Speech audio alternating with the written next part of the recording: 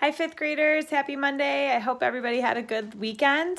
This is Mrs. Farrell from Madison and Emerson.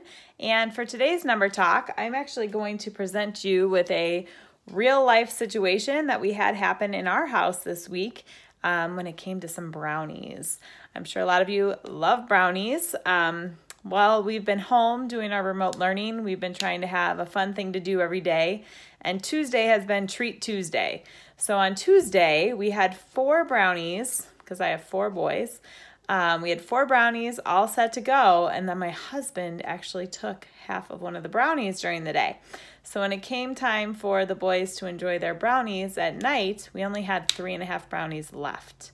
And of course, you guys all know, I'm sure with your own siblings, you like to have equal amounts of things. So my task was, how can I take 3.5 brownies and split them equally among my 4 boys?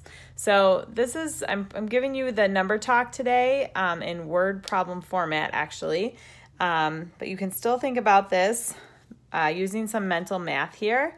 Think about what the equation is and then how you might solve it, how you might think about it mentally.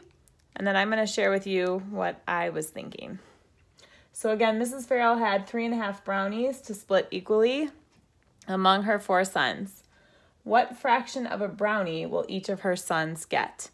So at any point, go ahead and pause if you need some think time. And then again, I'll share with you what I did. So first of all, the first thing I was thinking is, of course, if I had had my 4 brownies and my 4 boys, that would have been a nice even split. Everybody would have gotten 1 whole brownie and we would have been all done.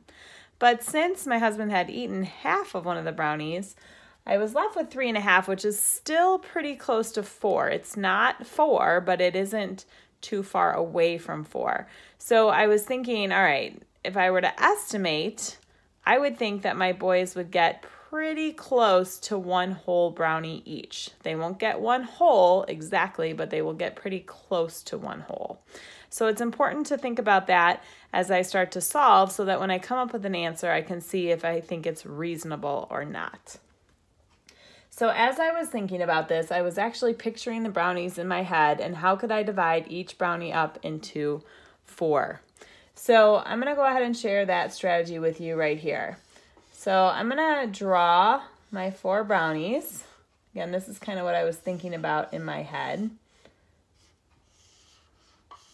And of course, it's 3 brownies and then a half. So I'm going to go ahead and make sure that I only draw a half for that last one. Okay? Now, my first thought was to go ahead and break each of these up into 4 parts and then give each boy 1 part of each of those brownies. So with these wholes, that was pretty easy to do because I just had to break it up into 4 parts. Okay, and if I gave each boy 1 part of each brownie, right, we're looking at 1/4 plus 1/4 plus 1/4.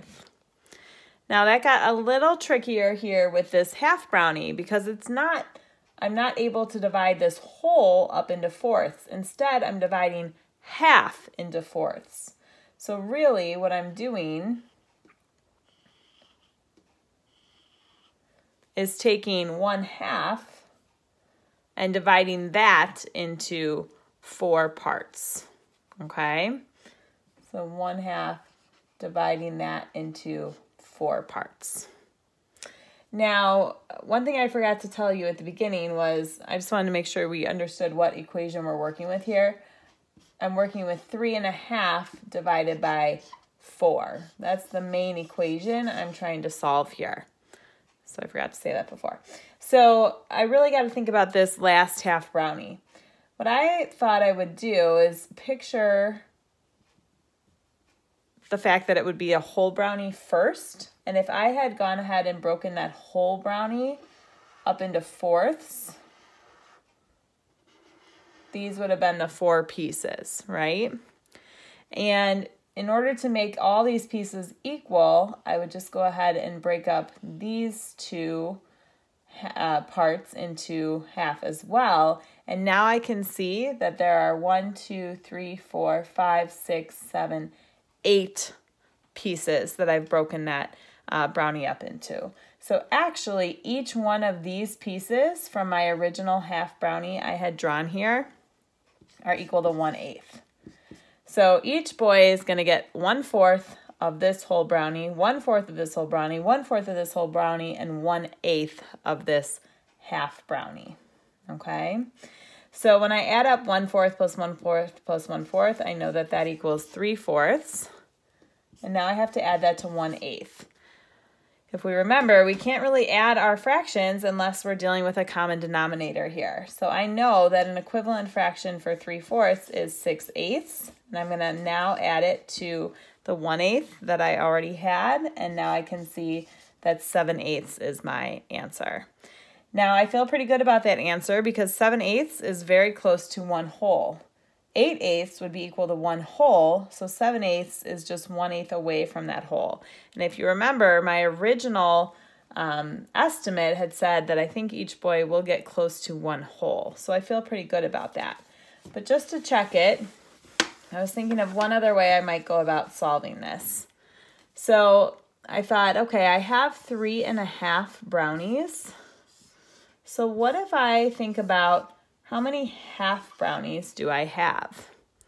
If I went ahead and divided all my brownies up into half, how many halves is that?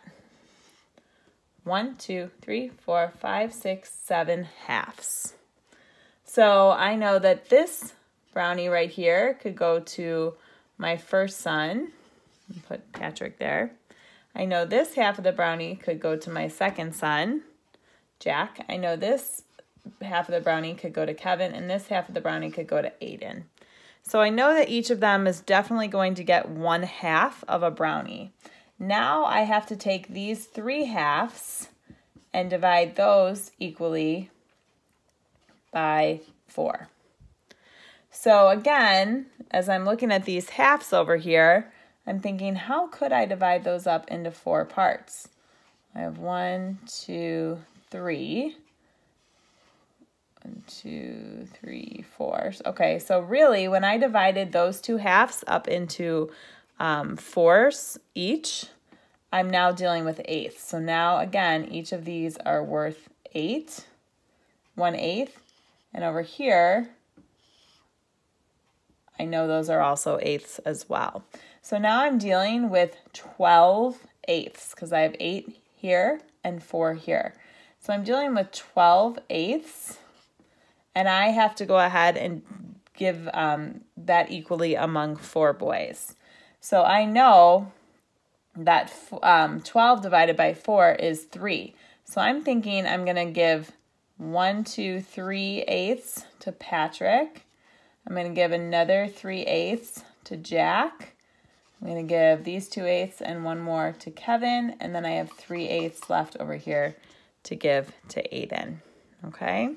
So really, what I'm looking at is giving each boy 1/2 plus an additional 3/8.